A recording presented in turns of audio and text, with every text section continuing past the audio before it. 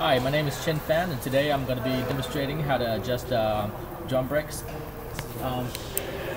First thing you have to do is has a parking brake on it as well. So first thing you have to do is release the parking brake itself, so you can free the tire, so it can rotate freely. All right. Next thing you want to do is adjust the S cam to where it moves the brake shoe to where it makes contact with the drum itself.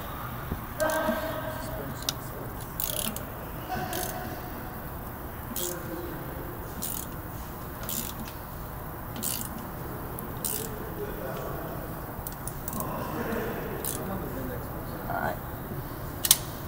Now we're just gonna make sure and see that there's contact.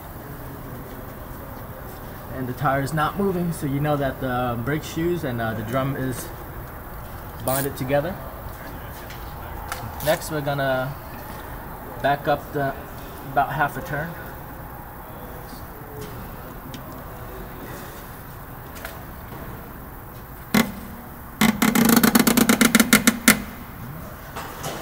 And then we're gonna verify again that the wheel is turning.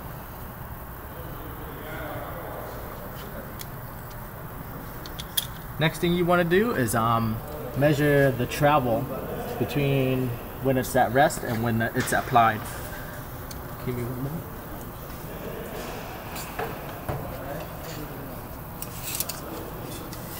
This is a 20-inch brake chamber, so the travel should not exceed more than 1 3/4.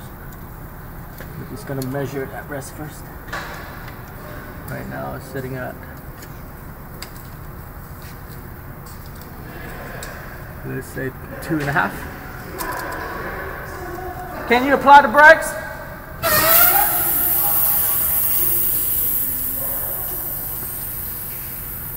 And it moved up to about 4 inches, so that is about 1.5 inches, which is within specs.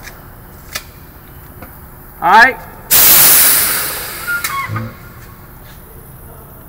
Also with the brake, you want to also inspect and grease up the slack adjusters.